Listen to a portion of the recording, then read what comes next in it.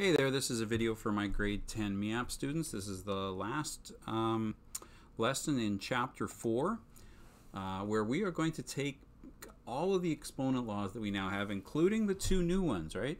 This is your grade 9 power laws. Actually, there is kind of one missing here. They don't have that, that a to the power of 0 is equal to 1. And then these are the two that we've done recently. And remember that in math, the word simplify means make it as simple as possible. Simplified usually means, I'll put this in Word, simplified usually means no negative exponents. And simplified can mean that you leave your powers in the simplest fractional or rational form or in simplest radical form. So simplified can mean rational exponential form, and it can also mean simplest radical form. So let's start with some examples. Simplify each of the following, and again, your answer must contain only positive exponents. Okay, so m to the 4 times m squared is m to the 6, and n squared times n to the negative 3 is n to the negative 1, because we add the exponents, but we can only have positive exponents. So n to the negative 1 is like saying 1 over n. Now, I wouldn't call that the simplest answer because I know what m to the 6 times 1 is, right? Anything times 1 is just itself.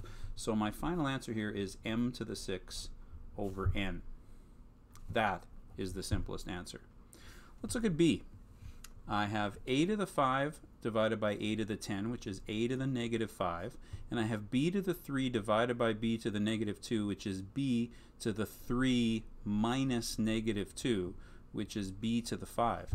Now, that's simplified, but this isn't. So that's going to be b to the 5 over a to the 5. And that's my simplest form. Okay, next. I think I'll deal with the inside of the brackets first. So that's going to be 2x squared over y to the 4. And that's all being cubed. That should really be one big bracket. There we go. So now I get to distribute that cube into everything. So 2 cubed is 8. X squared cubed is x to the 6, and y to the 4 to the 3 is y to the 12. And make sure you realize you can't simplify those two guys, right? They have different bases, so there's no exponent law that allows you to simplify things that have different bases. All right, looking at the next C, apparently. 6 and 15 both have a common factor of 3. So this is actually going to be 2 and 5. X to the 4 divided by x is x to the 3, and y to the 3 divided by y squared is y to the negative 5. But again, I don't want negative exponents, so that's going to be 2x cubed over 5 y to the 5. If you don't understand why this became that, you should go back and rewatch the last video, because that's what the last video's lesson was all about. And make sure you do the homework for it too. Okay, next. Yeah, okay, there we go. Sorry, just keeping organized here. All right, now some that have some rational exponents. All right, well, this is like saying 25 square rooted and x to the 4 square rooted. So that's going to be like saying the square root of 25, which is 5. And this is like saying x to the 4 times 1/2, which is 4 halves, which is like saying 5x squared. Simplified. Okay, now this is like the cube root of 27, and then that's like saying a to the 3 over 3, b to the 6 over 3, which is like saying 3ab squared. All right, C, looking at that one. All right, so what's easier, squaring 8 than cube rooting it, or cube rooting 8 than squaring it? Doesn't matter, either way you get a 4. But now I get x to the 9 times 2/3, y 6 times 2/3, and 3 goes into 9 3 times, so that's actually 4x to the 6. 3 goes into 6 twice, and that's y to the 4. And then here, okay, for this one, I think I'm going to simplify inside the bracket and then deal with the outside of the bracket. So 16/25 doesn't have any common factors, so it's still 16 and 25. But x to the 4 minus 2 is x to the 2, and y to the 4 minus 8 is y to the negative 4, right? 4 minus 8 is negative 4. And all this is to the negative 1/2. Okay, so one more thing to do to simplify that. I can move the y to the 4 down to the bottom because the reciprocal puts it in the denominator. Now, I think I'm going to deal with this negative first. So the negative reciprocals everything. So now this has been completely reciprocal. So I dealt with this negative, it's gone now. Right? Once you use that negative, it's been used, it's gone. And now I'm going to take everything in here to the power of 1/2, which means I square root everything. So the square root of 25 is 5, the square root of y to the 4 is y squared, and the square root of 16 is 4, and the square root of x squared is x. And that is simplified. Okay?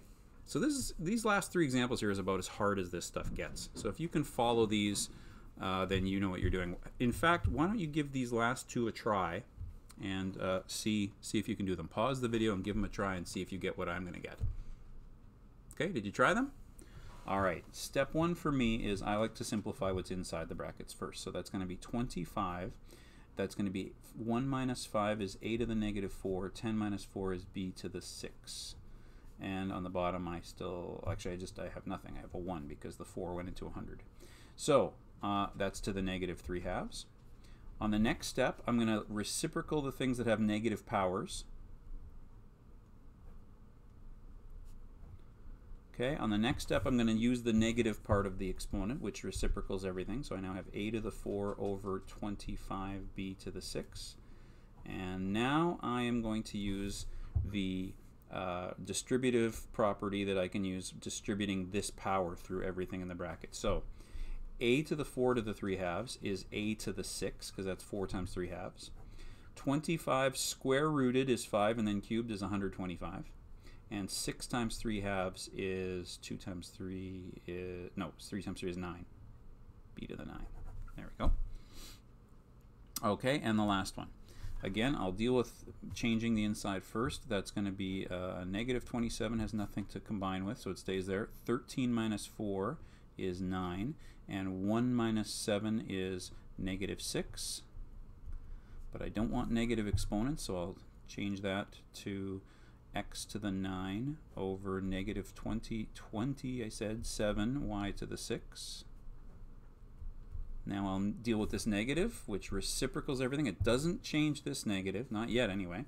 So that's going to make that negative 27, y to the 6 over x to the 9 to the 2/3. Now I'm going to cube root everything that's in here, which would be negative 3, and then 6 divided by 3 is 2, and 9 divided by 3 is 3, and then I'm going to square everything. So negative 3 squared is positive 9, so the negative ended up going away. Negative 3 squared is positive 9, and y to the 2 is y to the 4, and y, oh wait a minute, this should be an x, not a y. That's a copy error. Sorry about that. And then x cubed squared is x to the 6. And there we go. That's about as tough as these get. If you can handle those, you should be able to handle the ones in the homework. And that pretty much brings chapter 4 to a close. We still have a little unit that actually isn't in the textbook that we'll be attacking. We call it chapter X. It's at the end of the booklet. You could have a quick peek at it if you like, but that's what the next lesson will be. Thanks for watching. Have fun with the homework.